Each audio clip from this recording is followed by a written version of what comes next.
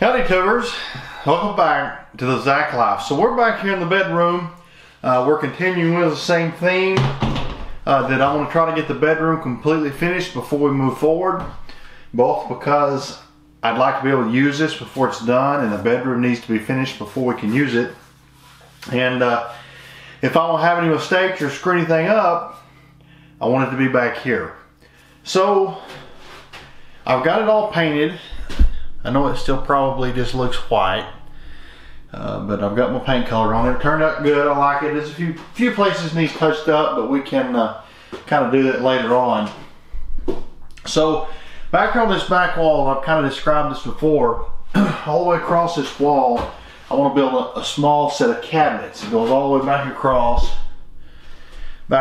to here, and then over in this corner, I'm going to build the same sort of cabinet that goes all the way to the floor. It's tall enough you could actually hang a few clothes in it, and then put some drawers down at the bottom. So this episode is basically going to be building this cabinet. Maybe some more stuff. I don't know exactly how far we'll get, but let's go up the front. And I got my little table I built in the last episode, and let's get after it. So I have marked out. Let's make a sense of a few marks here. There's going to be a big RV window here, and this is the outer corner, the top, the outer corner. The overall height of the shelves is going to be 13 inches, which is right here. It's going to be roughly about an inch above the window. I know it's kind of tight. It's a big window. It's going to be right by your head, but I'm going to be building all these cabinets out of poplar. This is a nice wood to work with. It takes paint very well with a slight sand coat. You can't see the grain. It looks really nice, and it's easy to work with. It doesn't split, and it's a relatively tough wood, but it's not real brittle like oak. The other thing with oak is if you paint it, a lot of times you can see the grain through it, even if you try to sand it. And this takes paint really nice. So the first thing I'm going to do is get a cut list and get all my lumber cut. Now, I shaded these in. These are the stiles, this board right here. These will all be the same. These are the rails. So we're 13 inches overall. We've got a 1x3 up here, which is 2.5 inches, and a 1x2 down here, which is 1.5 inches. And so we're 13 minus 2.5 minus 1.5 is 9 inches overall. So these will all be 9 inches. Now there'll be 5 doors, and so we'll need 6 of these. So 6 times 9 inches. I'm going to just write this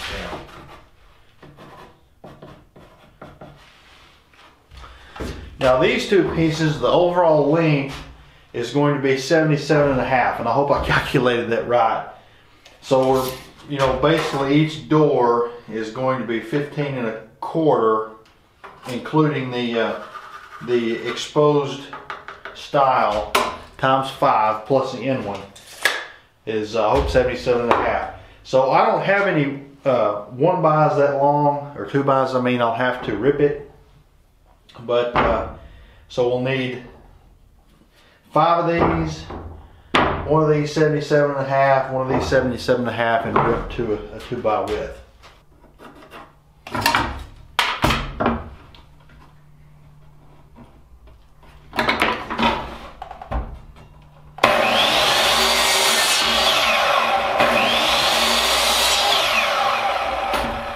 So I've got my lower rail cut to length, and now I've got to rip it. So it's starting off 3.5 inches, and I'm going to take it to 2.5 inches.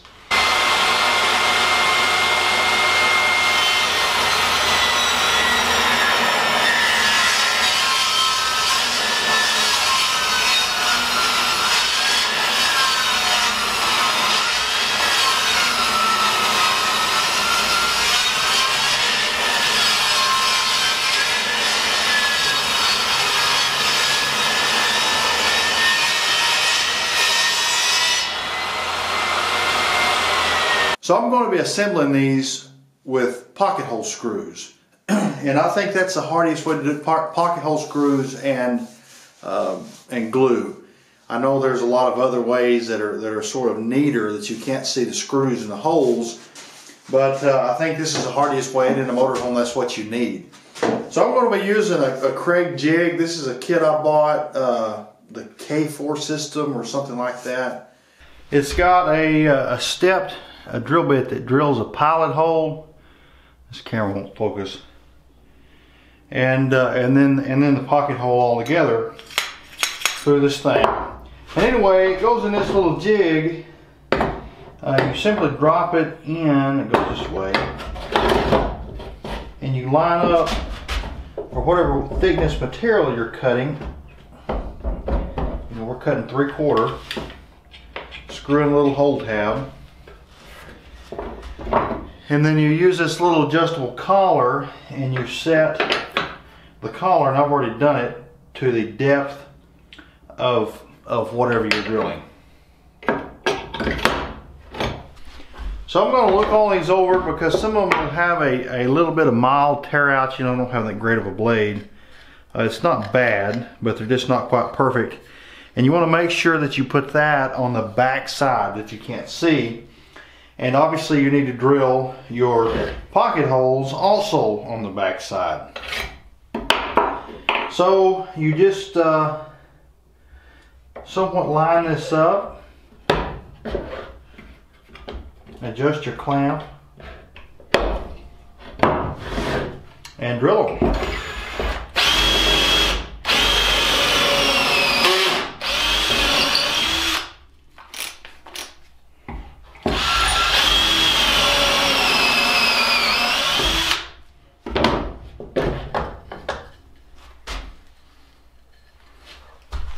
Just like that.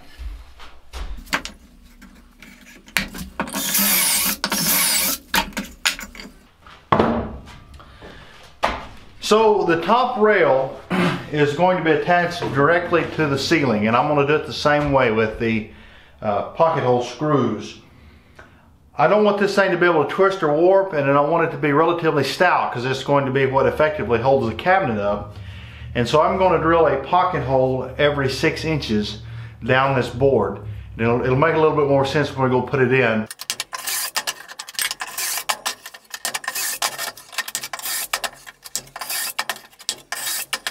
So I've got this clamp that came in the kit too, and it's a really nice deal. You'll simply stick your board up here. I forgot the name of this thing. Clamp it down and it squares those two boards up real nice and flat.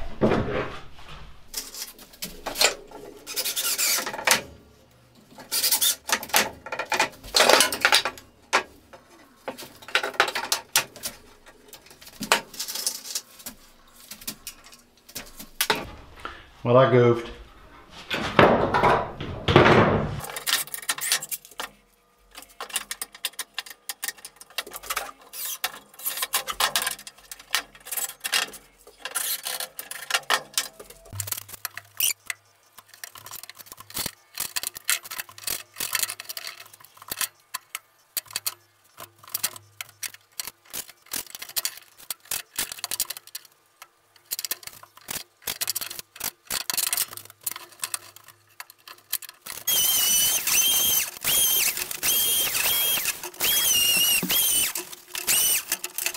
So the total depth of these cabinets is only going to be 12 inches. I didn't want them real deep because when you're getting into bed or something, you know, you might hit your head on them if you set up bed if they're actually full depth cabinets. I'm just looking for a small little cabinet that you can throw a pillow or a blanket or that kind of stuff in. It's right above your head and easy to get to. So I'm going to measure off this back wall 12 inches, excuse me, 11 1/4.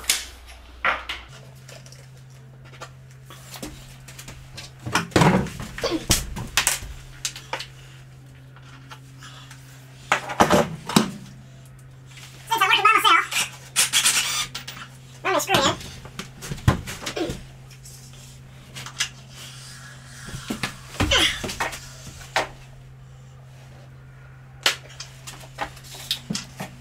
So I popped a tuck line across there so I'll be able to get on the inside of this cabinet face I'm fixing to put up and make sure it's straight. Because you remember, it's not a full cabinet, it's just basically a board, and there's nothing to keep that board from being bowed or warped. So we want to make sure the front of it is perfectly flat. Well, I sure hope I got that. I looked down, my camera wasn't recording. So basically, I just picked this thing up and held the back of it even with the chalk line we snapped, and then screwed it up there with these pocket hole screws.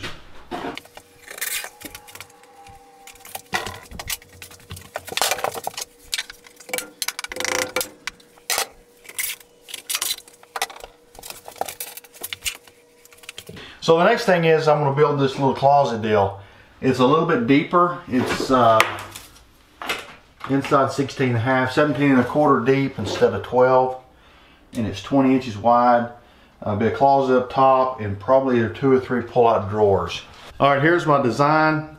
Basically, again, we'll have a bottom piece of 1x3 that'll be spaced up off the floor to give room for a baseboard, a 12-inch door, 12-inch drawer, 5-inch drawer, 5-inch drawer, and then roughly a 40-inch. This will actually be about 41 and a quarter, or some kind of odd number to take up the space between the floor and the ceiling, and then the top 1x3. So same plan. I'm gonna cut all my wood. All right, got all my lumber cut. Next thing to do is put all the pocket holes in the rails.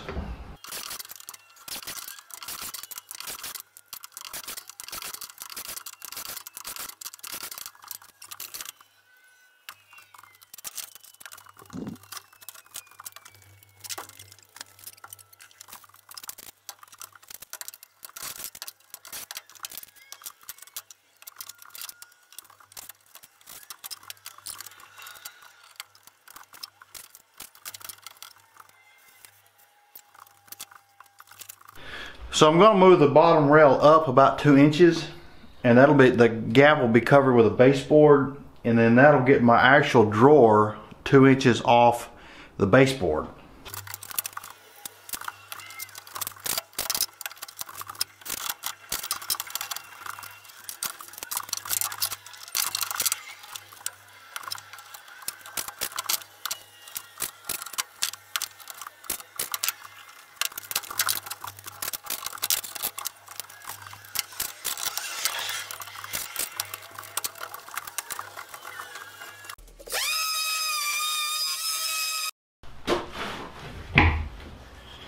I got this other little deal that goes on this jig.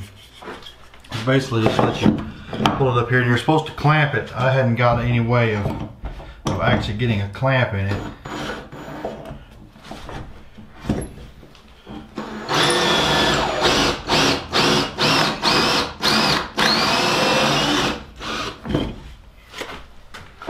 Even though I've already painted this, I'm going to put a little glue on it. I don't know if it'll help, but I don't think it'll hurt.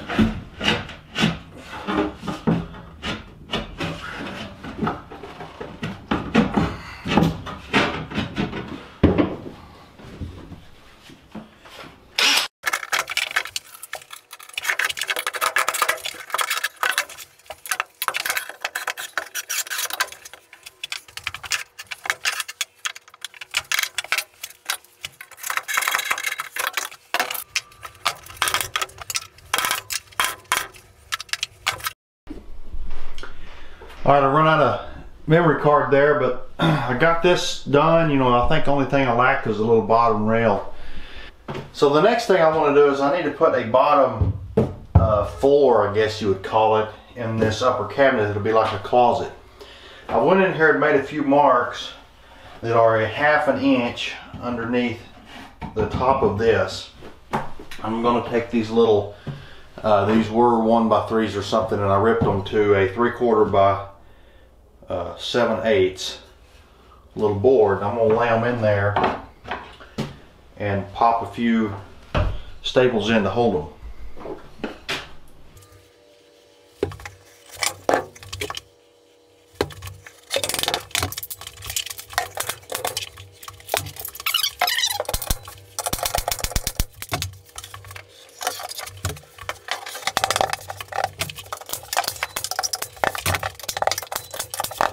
So last thing I want to do in this video is I want to put some trim up over the back where these cabinets meet, and I'd like to paint these cabinets.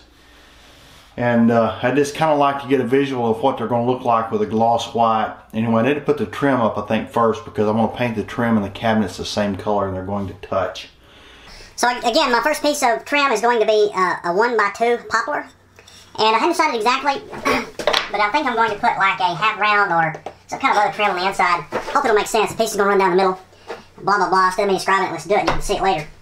So here's my first piece of actual trim that's going up. I'm going to glue the crap out of everything. I just feel like that'll help hold it. Using a 1.25 18 gauge brad nailer. I think better plug it in.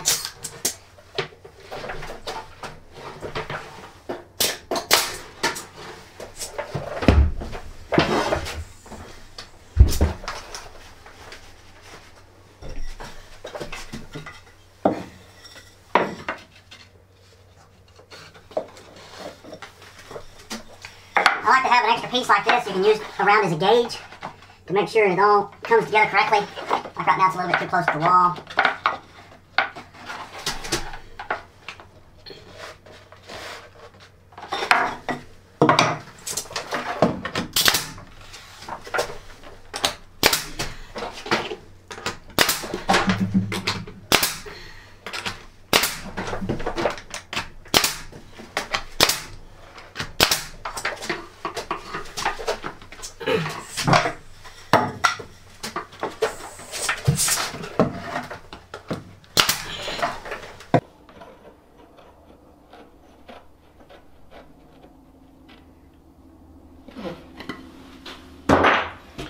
I purposely cut that just a little bit long because you can hold a piece up there and see if it fits.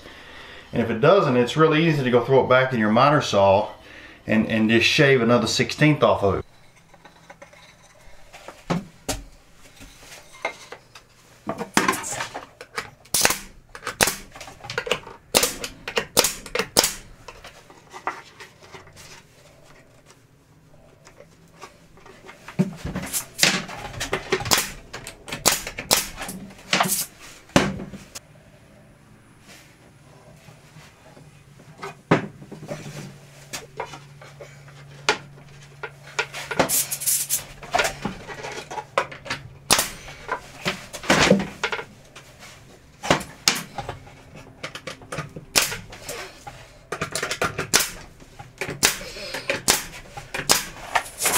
So I put the little air handler deal back on the air conditioner, and I have got this piece that's going to run down the middle of the room. There wasn't a real good way to come into that AC. I just sort of cut a weird little half straight, half angle joint I think will work.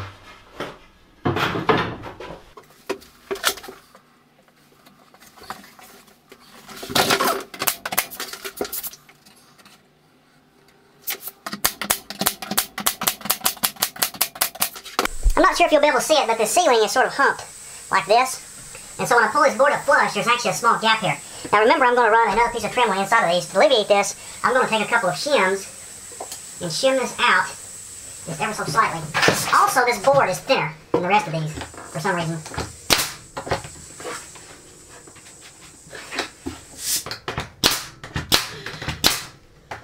So I've got this painter's caulk. You know, usually this comes in a caulk tube, but I like to buy it. You can get it in these little squeeze bottles because they've got a resealable cap. You don't have to carry around a caulk gun. It's like a toothpaste deal. Anyway, these seams that look really good, they probably would be sealed up by a coat of paint. But there's just like this one right here, and a couple of them. I'm just going to work a little bit of this stuff into it.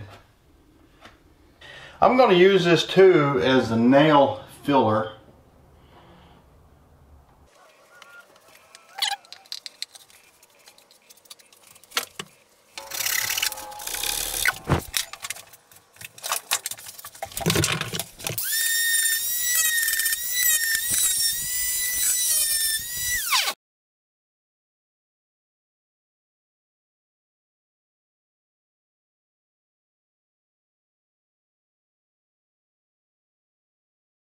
So I've got some of the trim up, some of it's taped off, and I want to go ahead and paint it. I'm going to paint it a bright gloss white, and I want to see visually the contrast between these two colors, and I want to see what it looks like.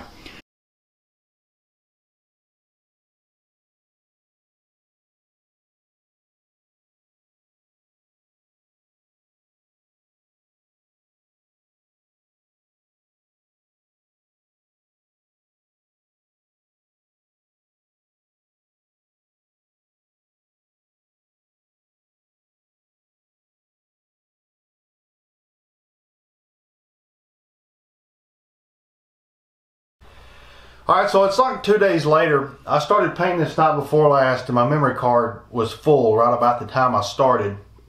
And there wasn't any reason for me to get another one, y'all. There's no reason y'all need to watch me paint. It came out pretty good. I really like it. I got done what I wanted. You know, I don't have all the trim up yet, but I can kind of see. I wanted to see this contrast between this white and this white. I really like this color. It's like almost white, and if it didn't have this, you would think it was white. But it's a really crisp, clean, kind of grayish, bluish, light colored white. I forgot what the name of it was. I'd let you know. But anyway, I really like it. I saw what I wanted to see. I've actually put the rest of the trim, the rest of the ceiling one bys up behind you. I think that's what the next video will be about, is sort of finishing out all the trim. I got to kind of think through how all that's going to go, because might have to put the floor in first. I don't know, but anyway, I got done what I wanted to see. We got the cabinet part built, and I got to see the color difference in the ceiling and the trim. So anyway, I appreciate you watching. If you don't mind, give it a thumbs up, share it, all that good stuff. Hit the subscribe button, bell if you're not a subscriber. And we'll catch you on the next one. We're going to stay in the bedroom and try to get this thing finished. I think I probably said that in the first of the video. It's kind of hard. Sometimes the first to the last of the video is, you know, a couple of weeks apart, and it's hard to remember what you said on the intro. To y'all, it's 15 minutes apart. But anyway, I guess we'll catch you on the next one.